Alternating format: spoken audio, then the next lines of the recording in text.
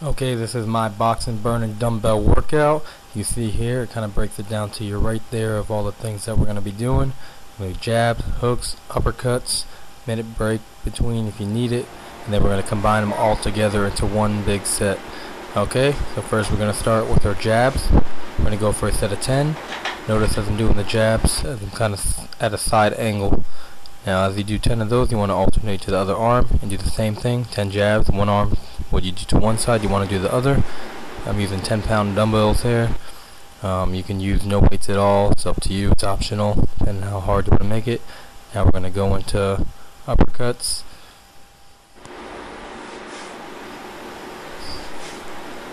Now as you want to see here, you want to keep note of my stance. See how my bottom of my feet is twisting?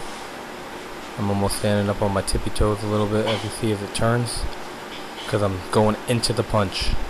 As you see, you want to go into the punch. You want to keep your movement with it, moving your torso.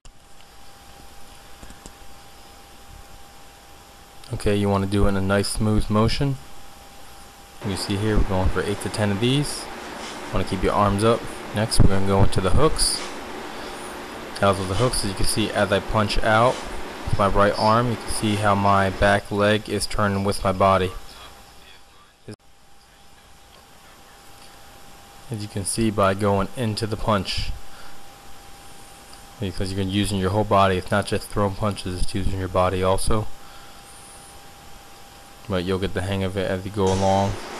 Now you see here, you can watch how it's turning your torso, your body. This is a great upper body workout overall, working your shoulders, your deltoids, your traps, your rotator cuffs, your arms. Okay, now what we're going to do here is go into the breakdown, because we're going to do all 3 of them together combined. We're going to do left jab, right hook, then a right and left uppercut, 10 to 15 reps. Alright, get ready, let's go. You're going to go consecutively, try to do 15 times if you can, 10 the least, and just go at it.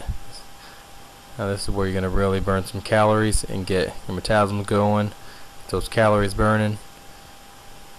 Will really work all those muscles. Your whole upper body is getting worked here. Squeeze your stomach for an extra effect to get your abs into it too.